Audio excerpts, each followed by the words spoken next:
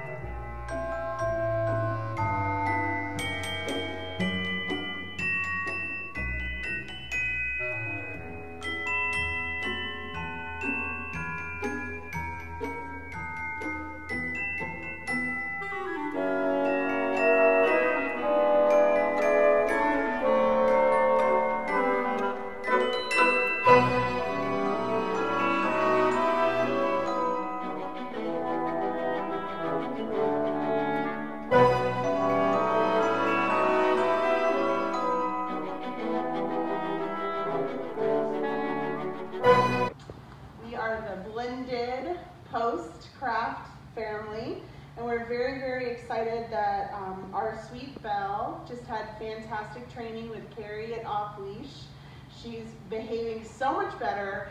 We're very excited to take her home, and we know that she's going to be really great for the girls and their emotional health for a very long time to come. We're very, very grateful.